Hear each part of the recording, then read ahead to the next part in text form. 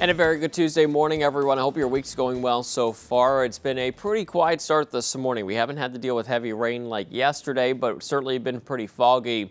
And temperatures not too bad. We've had those into the 50s. We're going to see our highs today back into the mid to upper 60s. May even feel a bit humid as well. But otherwise, more clouds and sunshine. Few showers possible, especially for eastern Pennsylvania.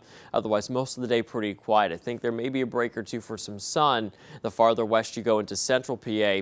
Heading into tonight, we'll look for a mostly cloudy sky. Isolated shower possible. Temperatures once again pretty mild into the mid to upper 50s. Here's a look at your 7-day forecast. We'll watch for a cold front for Wednesday. This will bring us a few showers once again. Temperatures still pretty warm into the mid to upper 60s, and then we'll look for high pressure to build back in for Thursday into Friday. The clouds will break for a little bit more sun. Temperatures will be cooler right around 60. We'll look for the sunshine to continue just in time for the weekend Saturday and Sunday. Temperatures lower 60s.